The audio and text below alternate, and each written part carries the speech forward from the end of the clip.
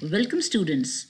This session is for BA second year English Literature paper first, and in this session we'll continue with this poem, The Love Song of J. Alfred Prufrock by T.S. Eliot.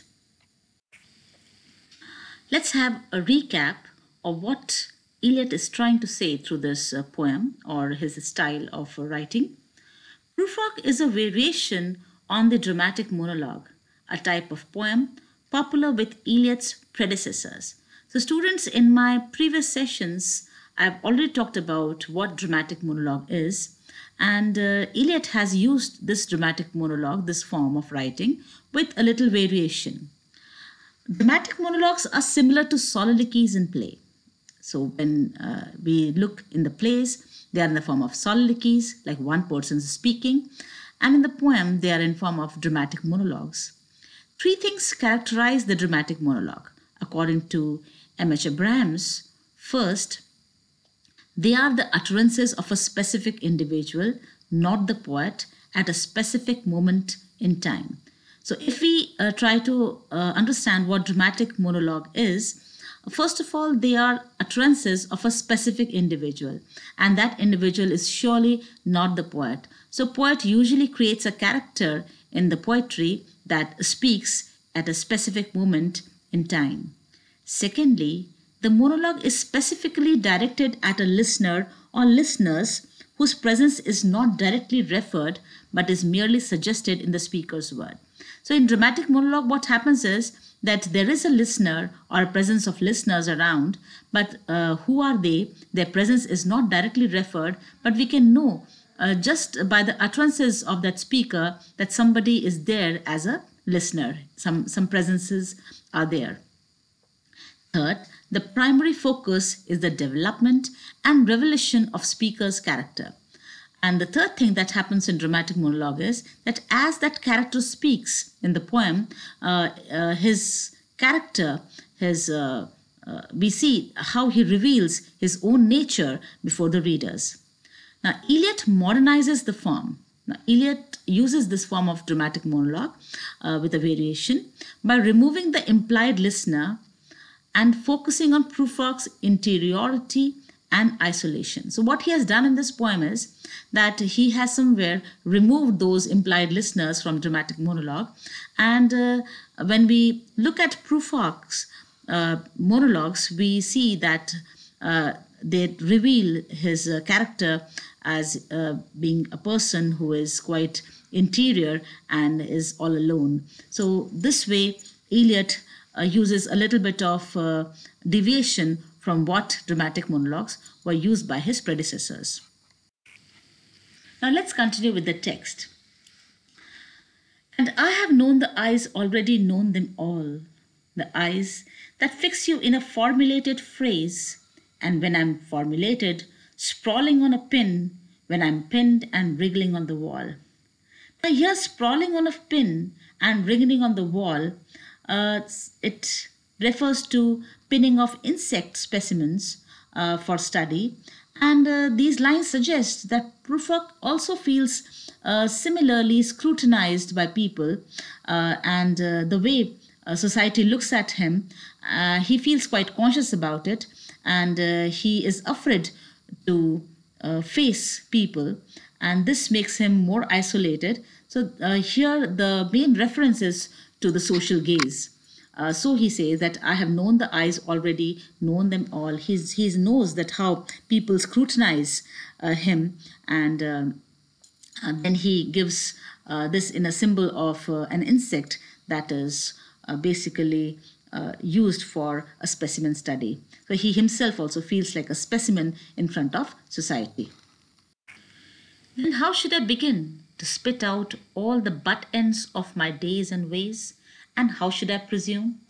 Now this shows that Prufrock, as a character, he has been living a very odd life, and it's very difficult for him to talk about the butt ends of his days and ways, because his life has been like a used up cigarette. And then again there's a question, and how should I presume? This again shows that Prufrock lacks that boldness, so he keeps on anticipating something instead of doing something about it. And I have known the arms already, known them all, arms that are braceleted and white and bare, but in the lamplight downed with light brown hair. Now, with this image of knowing the arms and in the lamplight with the light brown hair, we see that Prufrock gives a specific observation, and this specificity of his shows the impact of 19th century French symbolists who thought that life could be represented only by symbols. So the symbols of arms and bare arms and down with light brown hair, all these symbols, they express Prufrock's emotional life. And we see that Prufrock somewhere over here, he isolates the body part from the rest of the body. So he's not talking about the whole body, rather he's talking only about the arms. And this talking specifically about one body part, this multiplies the power of eyes and social gaze. That how people look at Prufrock and how powerful social gaze is. Somewhere this specificity shows this through these lines. Is it perfume from a dress that makes me so digress? So here we see that again Prufrock has shifted from the point he's digressed, and he's not ready to share that question with that woman he wants to. And we see that anxiety is the foremost concern over here, and Prufrock continues to show his inability over here. So he again refers to those arms that lie along a table or wrap about a shawl, and should I then presume? And how should I begin?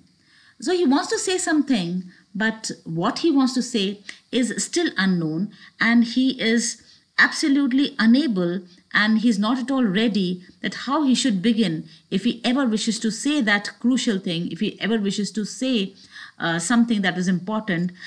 He is so much full of anxiety and tension and fear that he does not know that how he should begin his thing, because he knows that once he speaks those things out, the things around him or the people behavior around him won't remain the same.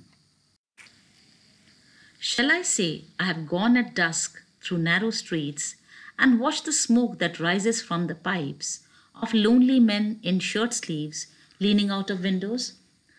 Now, again, the image that he presents over here is of loneliness, going at dusk time on narrow streets, walking and watching the smoke rising from the pipes, and referring to lonely men in shirt sleeves leaning out of windows. All these images are the images of loneliness, but we see that somewhere Prufrock also wishes to talk about his loneliness, but he is unable to do so.